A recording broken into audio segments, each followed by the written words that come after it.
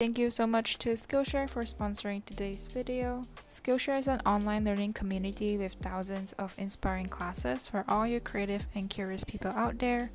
Exploring different creative classes, whether it's about journaling, drawing, or creative writing, can help break up the routine of staying indoors all day and also give you a fulfilling sense of accomplishment. I personally am interested in the class called iPhone Filmmaking, Create Cinematic Video with Your iPhone by Caleb Babcock and Niles Gray. As you guys know, I film all my videos on an iPhone, so I wanted to see how I could use what I have to my fullest advantage. For less than $10 a month with an annual subscription, you can access all of Skillshare's classes, and the first 1,000 of my subscribers to click the link in the description below will get 2 months free of premium membership to kickstart your creative journey.